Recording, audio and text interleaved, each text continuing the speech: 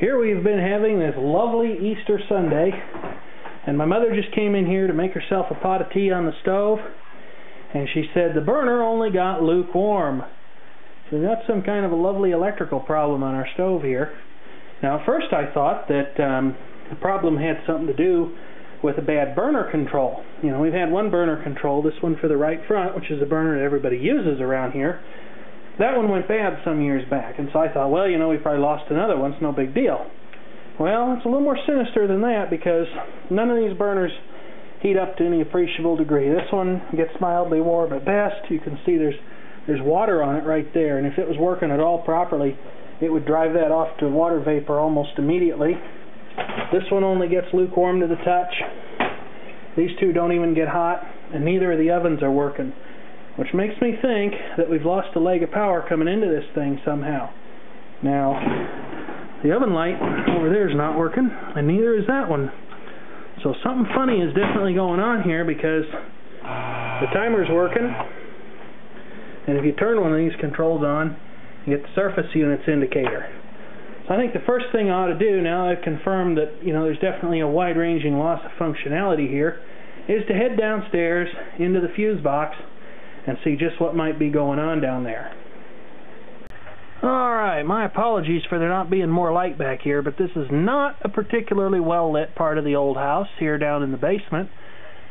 But the way that electricity is delivered to most American homes is via two hot leads and a neutral.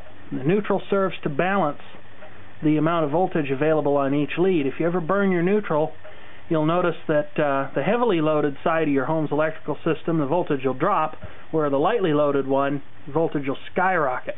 And that's how things get damaged and fires get started. So if your neutral ever burns into, you've got to take care of that right away. Now this is an old house, and so it still uses fuses for practically everything, including the range circuit. Now that's over here. And let's see what we got. We have two fuses right there.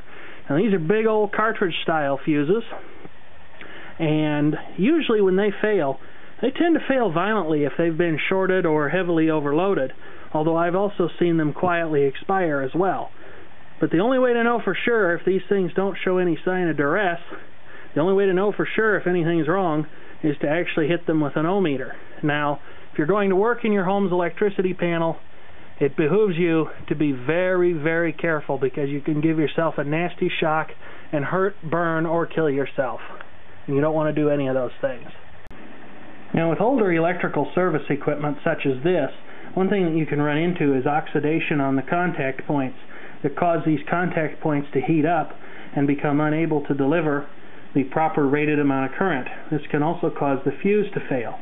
Now these have been cleaned up at some point in the past, but it looks like they're getting a little oxidized again. So it's probably time to give them a second looking over with a wire brush or something. I'm also going to go ahead and test these with the ohmmeter. Okay, here's the test. We'll take these test leads and put them across each fuse. Test this one over here first. And that one's definitely good. Now a fuse that passes a multimeter test won't always work in circuit, because sometimes a fuse can become intermittent, but it's very, very rare that that should happen. But as you can see here, there's a very low resistance condition across this fuse. So that fuse is good. Let's check the other one and see what happens. Uh-oh. That fuse is open loop. That fuse has definitely blown. So it looks like we're going to be out of a stove tonight. I'll just have to get another one of these at the hardware store tomorrow. That's really the only drawback to having an electric stove. If you manage to roast the fuse, you're out of luck. And I don't think we've got any more of these 40 amp cartridge style fuses kicking around here, so I'll just have to buy one tomorrow. Now fuses do sometimes just die of old age, and I think that's what's happened here, because these fuses have been in place, as far as I know, ever since we bought this house. And it looks to me like back in the day they cost 69 cents a piece. Who knows exactly when that was? It's hard to tell. But it'll be interesting to see what a replacement costs in this day and age from the local hardware store. Just to be perfectly clear about this, the focus of this video is people who either live in the United States or whose home countries follow similar rules to ours. If you live in a country where the electrical system is different, or you're one of the few people who live in a home that has three-phase power coming into it, the information in this video is not necessarily accurate for you and shouldn't be followed for your own safety. Be sure that before you attempt any work on your electrical system that you are acting in such a way that your safety is not jeopardized. Now, most everything you can plug in and operate in your home runs off 120 volts AC power here in the U.S. and some other countries. As such, those devices are connected to one hot lead from one leg of power coming into your house, of which there are two, one neutral lead to return power to the system, and one ground that is typically provided for safety purposes. That's why it's very important, if you have a device that has a 3-pin plug on it, you need to make sure that you never do anything to jeopardize the safety ground. Otherwise, you might have a very, very shocking experience, and no one wants that. However, some bigger devices need more power than can be comfortably supplied over a conventional 120 volt AC circuit. Those devices will typically be hooked up to both legs of the power coming into your home, as well as the neutral line. There are a couple reasons for this. First of all, it allows the conductors that are in use to be smaller and more compact and cost less. Secondly, your electrical company typically bills you for the amount of actual power that you use, measured in kilowatt hours. A device that's running from a 120 volt circuit will typically consume more power than the same device if it was running from a 240 volt circuit. But you can't just take a 120 volt device and typically just plug it into a 240 volt circuit, because unless that device is prepared to deal with the increased supply voltage, you'll end up smoking it.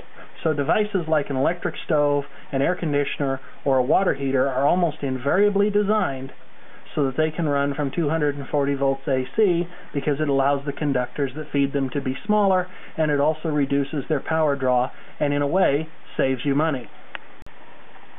So here are the old fuses at 69 cents a piece. What did the new ones cost? Just about 10 times as much. $5.95 a piece from the local hardware store. Yay for progress. You know, I wonder if I'd have been working back then, if my wage would have gone up at the same rate the price of the fuses has. But whatever the case, it's time to go ahead and reinstall them. Now, as you've noticed, our home is serviced by older electrical equipment, but as long as you're mindful of its limitations and you don't overload it and you take care of it, there's nothing that makes that dangerous per se. Now you can see the difference between the one contact that I've cleaned and the others, which remain uncleaned so far. Go ahead and shine them up and then hit them with a little oxidation guard. As you can clearly see, I've gone ahead and dated these just to see how long my approximately $12 worth of fuses are going to last. So go ahead and plug this back in, just like that. Go upstairs and see what the stove's doing. So now, with those fuses in place, got the clock set on there. It's about 5:35 in the evening here. Let's see. Oven works. Other oven works. Got our oven lights back. Very nice to have those. Let's see if the surface units do what they ought to do. That's a good sound to hear. Something's getting hot. It's so nice to have the stove back in good working condition. You can just kind of see the burner glowing in there. So that's all there was to fixing it.